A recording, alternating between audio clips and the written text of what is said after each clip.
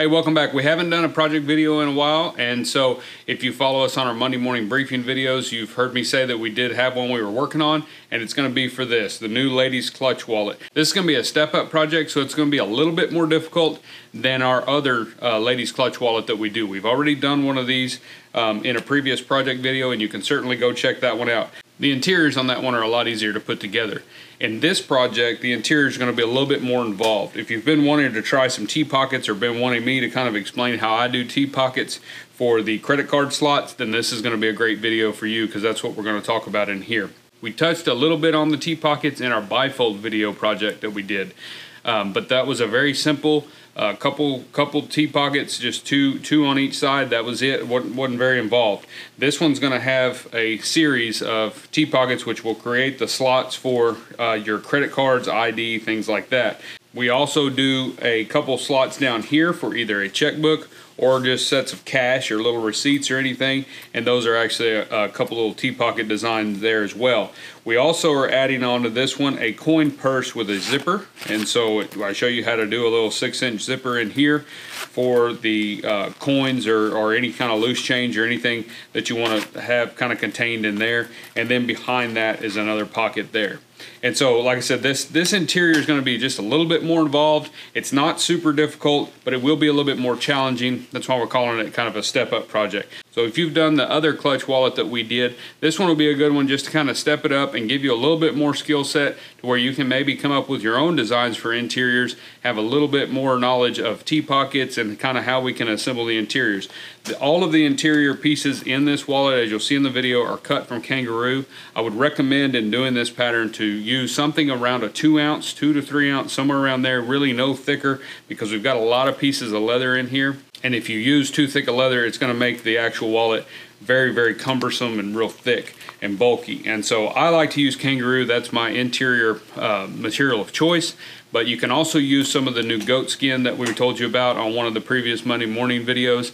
That stuff is a 2 to 3 ounce, feels just like kangaroo, and it's a lot cheaper than kangaroo, and that stuff would work out really, really well as well. We also have a pattern pack as usual on any of our project videos. We do offer a pattern pack, and so that is a digital pack that you can print out on your own printer after you purchase it, and you can purchase that by going to the link that's down in the description. That'll take you right there to it. It'll give you all the cut lines, all the different cut lines for all the interior pieces, the outside panel, as well as a number of different tooling patterns, just like all our other patterns. Remember, those are instant downloads. We do not mail those out to you. So if you're interested in that, go right ahead and click that link, and you can grab that, and then you can reference this video to see how we build that. But let's hop right into the video and get one of these made right quick. Alright, so I've got a piece of 910 here that I'm going to go ahead and cut the main body piece for this clutch wallet out. We're not going to make these out of 910. I would suggest doing them around 5-6 ounce, even 4 to 5 ounce would be fine. I'm going to go ahead and pull this down on our splitter once we cut it.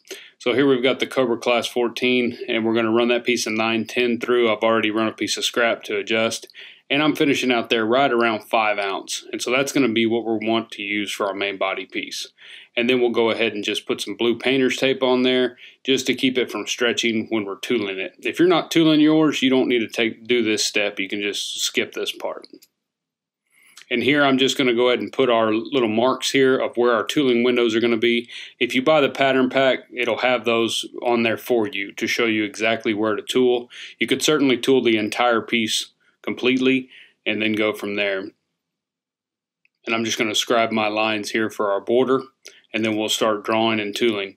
I'm not going to show all of the tooling as usual on our project videos because it'll just make them too long. We've got videos dedicated to that, so you can certainly go back to reference those if you're interested in learning the tooling.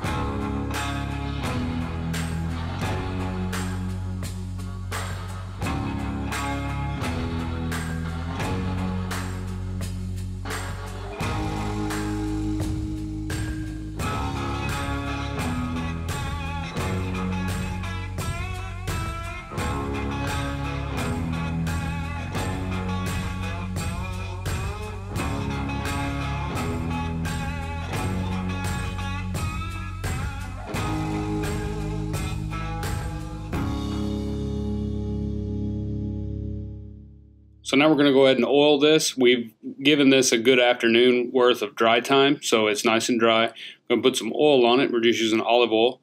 And then here we're going to take tan coat, and we're going to go ahead and just seal that because we're going to antique it. So we're going to go ahead and put our resist down. And now we'll take our medium brown antique or dark brown antique is what I use, and we'll go ahead and just get this all antiqued. We have a video covering our antiquing process, and you can certainly reference that if you're interested in trying your hand at some antiquing.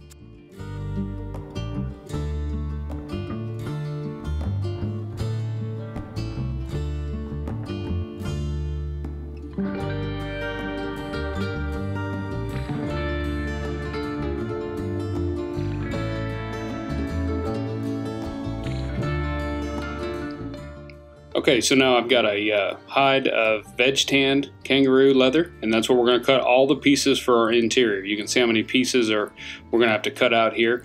So I'm going to go ahead and draw all of these on the hide, picking out the best spots for it and kind of paying attention to where any blemishes are. And I'm just putting marks there. The patterns, and if you get the pattern pack, it's got marks for all your lineups for all the pocket pieces. And so that's what I was doing there, is just kind of marking. When I go ahead and trace off the pattern, I go ahead and mark that and get it ready so I know exactly where to line up all my pockets. So we'll get all this cut.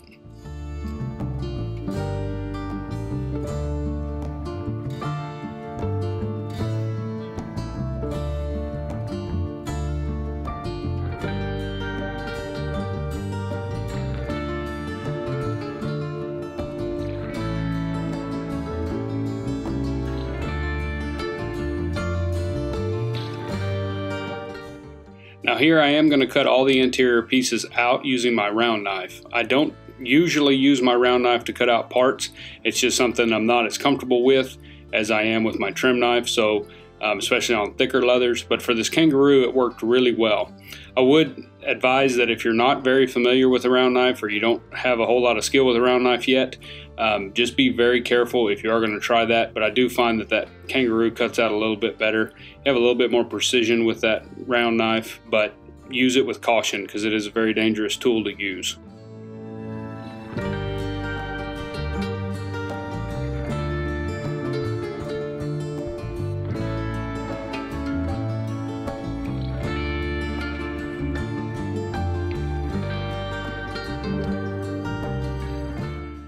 All right, the first piece of the interior that we'll make here will be the coin pocket with a zipper in it. And you'll notice here that I'm only cutting one line and a little teardrop type opening where the actual zipper pull will rest when it's closed. This is to create a little bit of leather that will sit over the top of the zipper when the actual clutch is closed, and that won't mar up the interior liner of the clutch. And I thought it was just a neat idea. I had seen it done on some other projects that I've seen over the years, and I've always wanted to try it, and I thought this was a good project to try that on.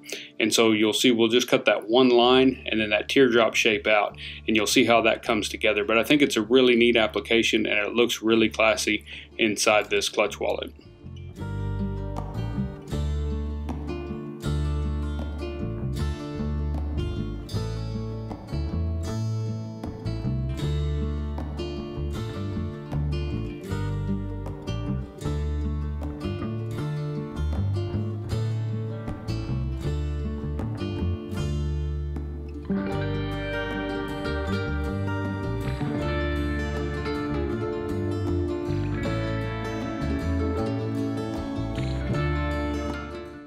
Now the only zippers that I had were too long, and so this zipper needs to be about 6 inches. That's what the slot is for the zipper. And so I ended up having to shorten a zipper, and so this is just kind of how I go about shortening one if I do need to. And basically we're just going to stitch the zipper down to make a stop, and then we'll cut the excess zipper off. You can do this a number of different ways. They actually make zipper stops that you can buy and do it a little bit more professionally, but I find that you're never going to see it. It's inside the pocket, so we went ahead and just used string, and then that way we can shorten the zipper down.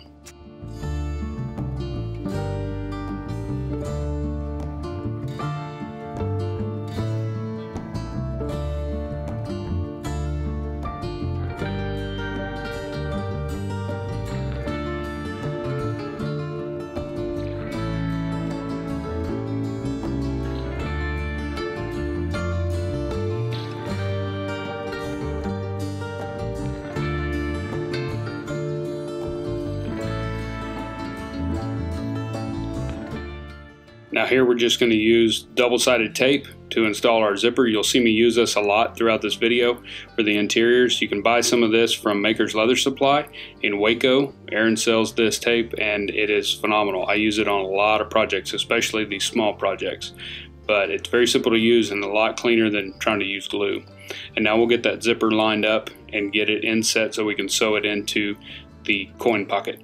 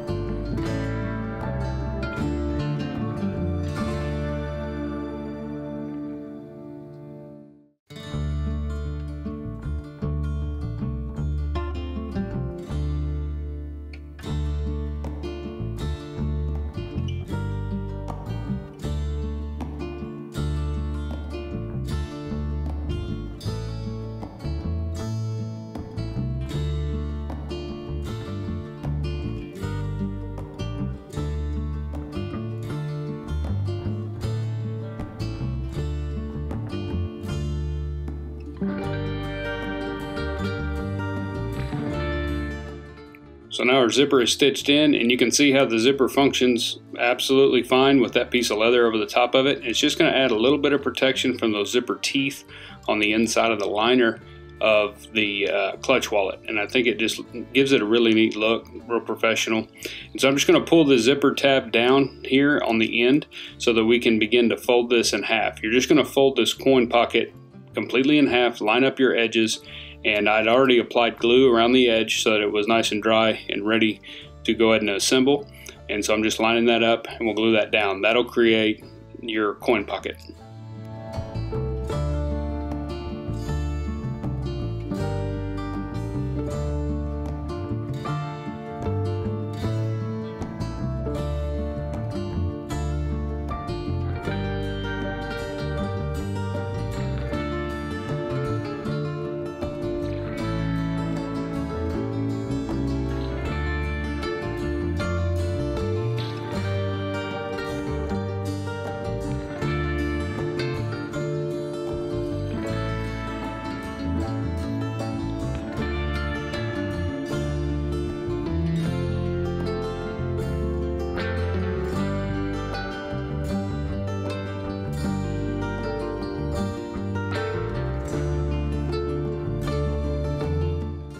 And so here we'll begin to assemble our T-pockets. What I do is I take my bottom pocket, which is actually a full, just your full pocket, it'll cover the bottom of it. And I go ahead and line it up, get it in its spot, and we'll go ahead and make some marks on the top. And then we'll do the same for each pocket right after that. We'll use those marks to line up the bottom of the next T-pocket. So you can see there those tabs, we'll line those up with those marks there, and then we'll put marks on top and do the same thing going forward. If you buy the pattern pack, it does have line-up marks for all of these pockets, but I would suggest doing it this way than trusting the pattern, just in case you cut out your pockets a little bit differently or maybe didn't cut them true to fit. And this way you ensure that they're where they need to be when you sew them in place.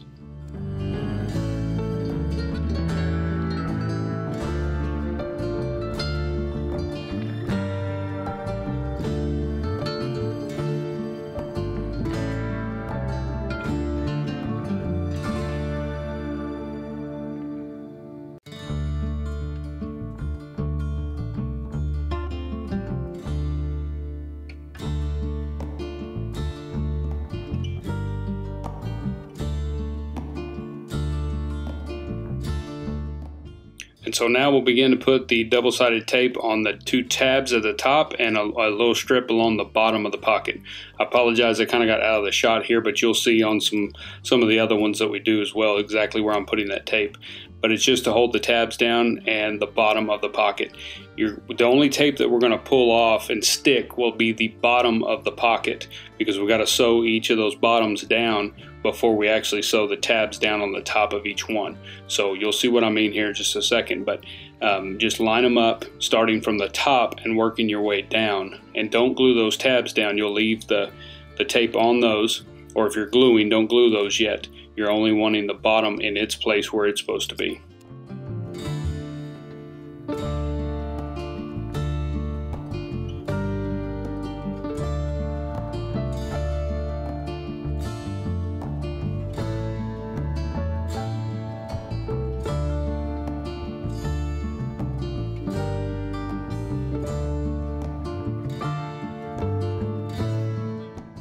Now when you line these pockets up, be sure that you're pushing them up against the pocket above it, so that you don't get a bunch of gap between your tabs, between the top pocket tab and the next pocket's tab. You want those to fit pretty nicely so that they're nice and snug and you don't have a gap in there.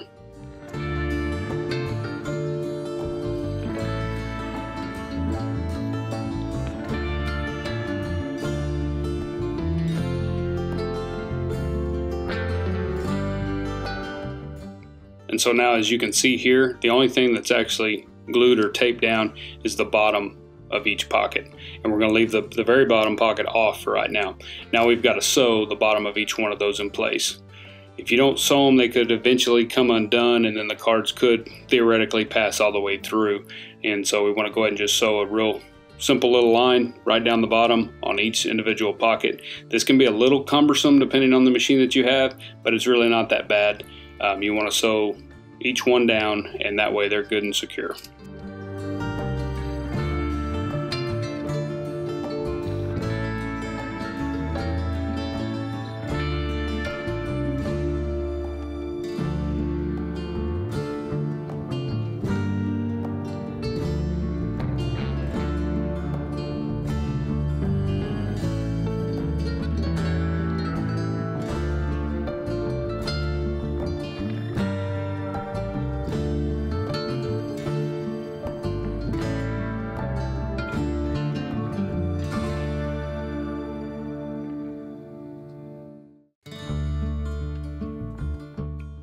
So now that the bottoms are all sewn down, I've pulled the tape off of all the tabs, so they're all ready to be glued down or stuck down. And so now I will kind of, if you need to stretch them just a little bit so that they butt up to the one above it, that's fine.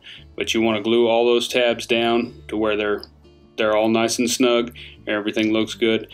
And then we'll go ahead and sew that once we get the bottom pocket put in place, or taped in place, glued in place, whatever. We'll go ahead and put that on. I'm going to add a piece of tape here, and then we'll go ahead and put that in its place.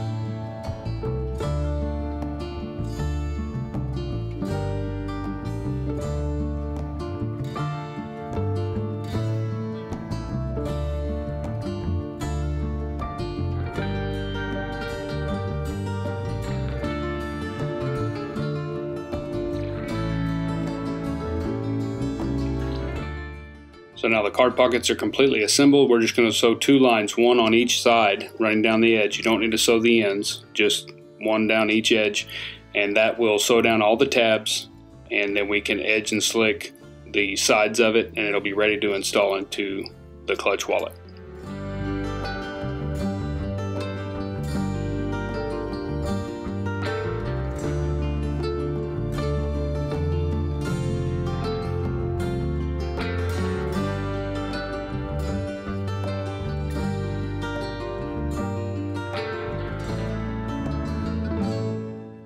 You'll notice here that I left some space along the bottom of that bottom pocket. That's because you're going to come around and sew that down when you sew around the final clutch wallet when we assemble it. And I'm just trimming off some excess here. Any kind of little trimming that you need to do, you can do now, and then we'll sand, edge, and slick the sides of this card slot pocket.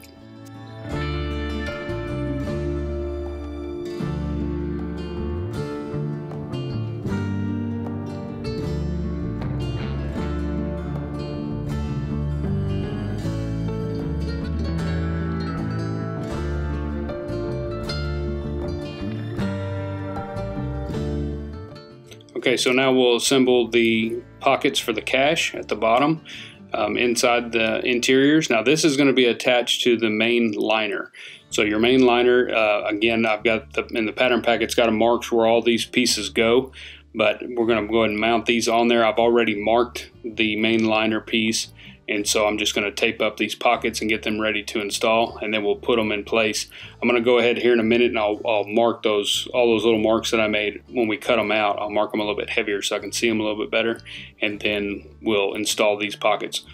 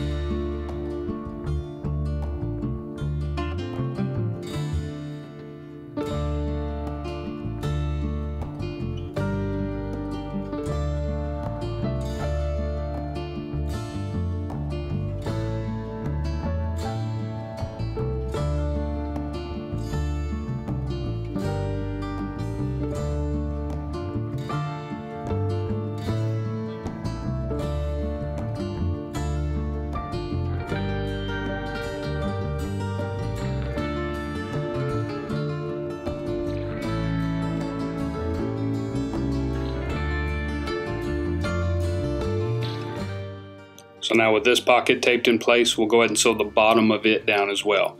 It's the same thing as the other pockets. We just got to sew a line down the bottom of that.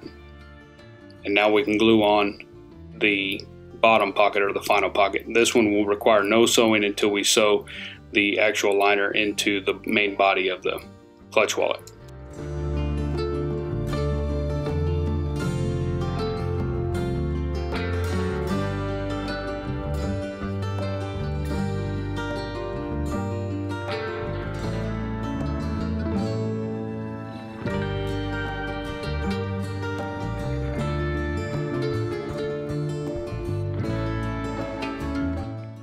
And I've got my marks on where the coin pocket needs to go, and so we'll go ahead and tape that up and position that and tape that in, and that way that's ready to go.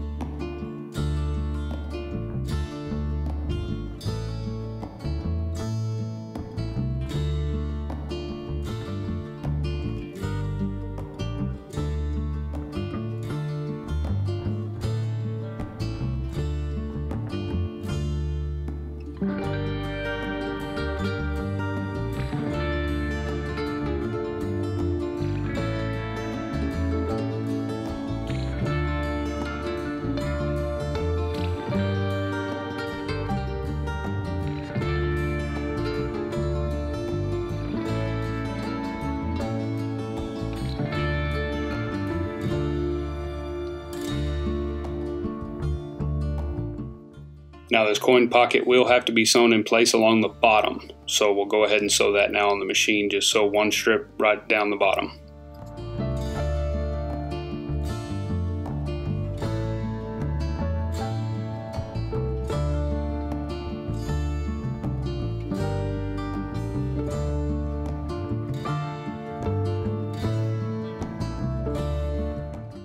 Now that that's put in place, we'll go ahead and mount our credit card slot pocket, and that will tape in along the outer edge because we want this open on the top and the bottom. I don't want it stitched in place or anything like that, only along the outer edges.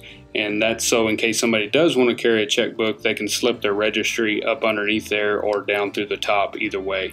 But we'll go ahead and just position that basically centered of the coin pocket there, and you can just eyeball that and just center it in there, top to bottom and left to right.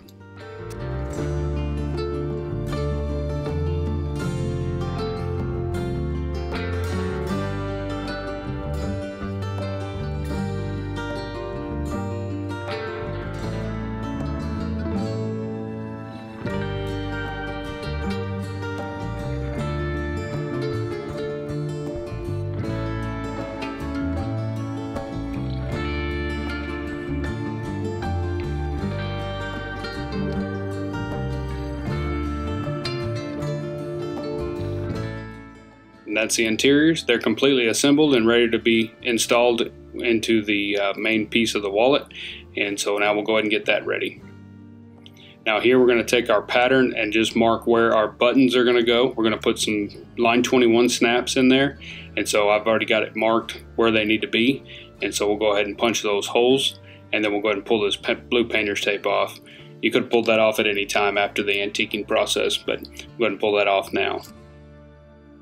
Now this is a step you do not have to do, but I felt like it needed a little bit of reinforcement right there for the button since we're not going through the liner. And so I went ahead and glued just a little scrap piece of kangaroo right there just to kind of beef up where the snap's going to go. And there's our line 21 snap. We'll go ahead and install that on this piece first because we won't be able to get to it once the wallet is assembled.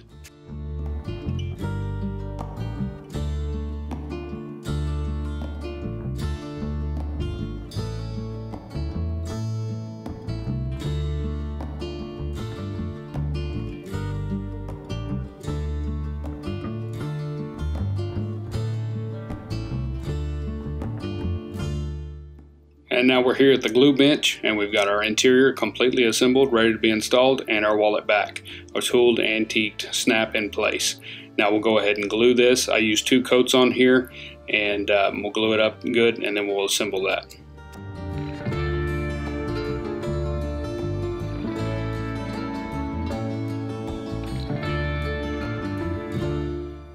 Now our glue has had a chance to dry, and so we'll just glue the back onto the interior. Be sure and line this up, kind of center it up. I leave a little bit of feather in the patterns, and so you should have some overhang of the interior around the outside of your main body piece. So just try to center that up best you can.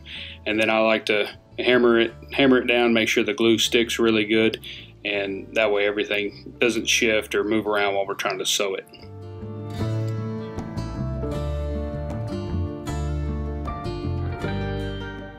And now we'll take our Horseshoe brand groover. That's the groover that I use for my large machine, and we'll go ahead and groove that and then sew it on the Cobra Class 4.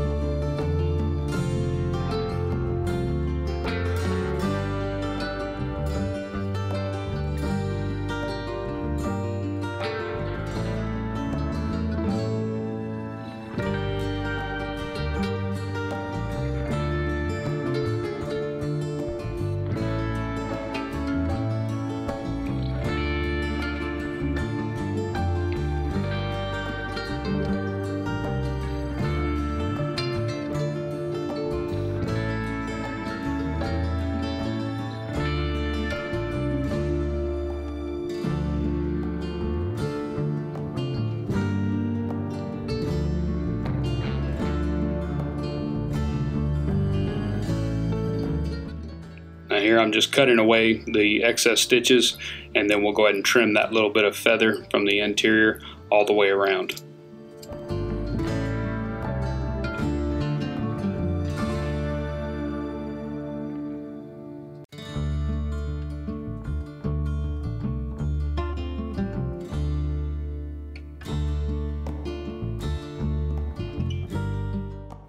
There's our interior and wallet's pretty well assembled. And we're just going to kind of fold it just to make sure everything should fit nicely, should fold nicely, should have a good weight to it. Now we'll go ahead and hop to the sander and get that sanded.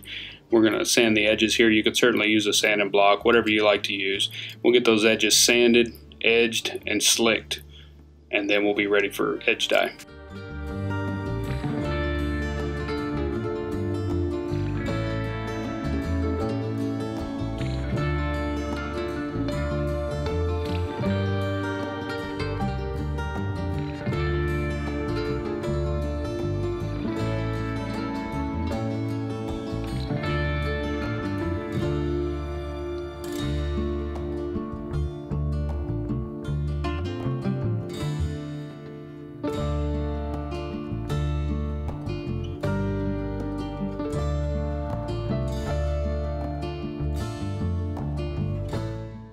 And now we can install the female side or the button side of our snap. We'll go ahead and get that installed on the flap. We previously marked that hole or made that hole, so we should be good to go there.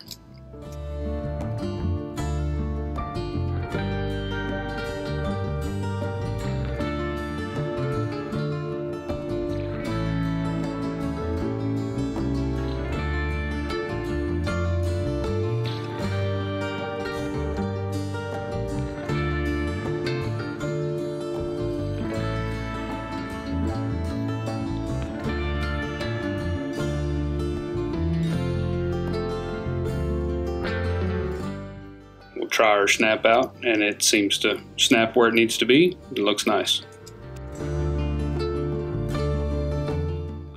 Now here I'm using a dye applicator. Had a friend give me a few of these and been playing around with them. It seemed to work pretty good. Get a little bit more control with that versus the dauber. And here I'm just going to put my final coat of tan coat. This will just make sure that it's got a nice shiny edge and nice shiny finish on it. And there's our finished clutch wallet. As you can see, everything kind of folds real nice. It doesn't look super thick. It opens well, bends nicely. It's not real stiff. The zipper slides really nice. It's got plenty of room for coins or whatever you want to put in there. It's got a pocket behind. It's got plenty of card slots for cards and ID. But that's our new design on our clutch wallet.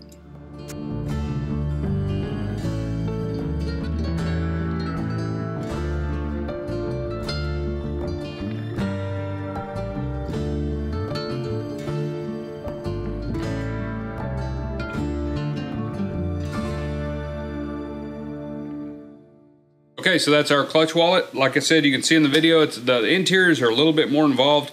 You're gonna have some cost if you do this out of Kangaroo. I think I figured it up. You're gonna have probably somewhere in the neighborhood of $30 to $50 in your Kangaroo, probably just for the interiors.